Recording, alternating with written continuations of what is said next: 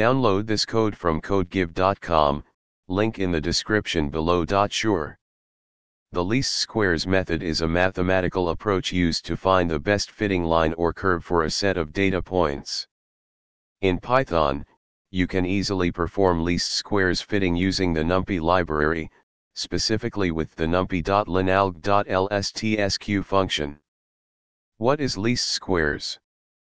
Least squares minimizes the sum of the squares of the residuals, the differences between observed and estimated values.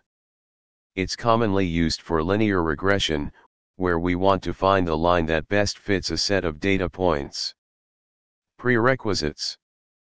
Before we start, ensure you have numpy installed. You can install it via pip if you haven't done so. Example, linear regression with numpy least squares.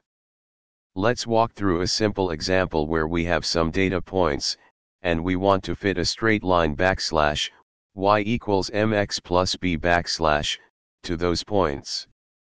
Step 1, import required libraries. Step 2, generate synthetic data. For the sake of this example, let's create some synthetic data points. Step 3, prepare the design matrix.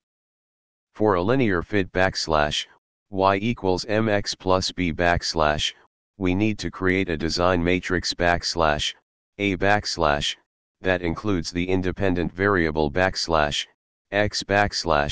and a constant term for \, b \. Step 4, perform least squares fitting. Now we can use the numpy.linalg.lstsq function to find the coefficients \, m \, and \, b \. Step 5, visualize the results. Finally, let's plot the original data points and the fitted line. Full code example. Here's the complete code in one block for your convenience. Conclusion. This example demonstrates how to perform a simple linear regression using the least squares method in NumPy. You can extend this approach to fit more complex models, such as polynomial regression, by modifying the design matrix accordingly. The numpy.linalg.lstsq function is a powerful tool for these types of analyses in Python.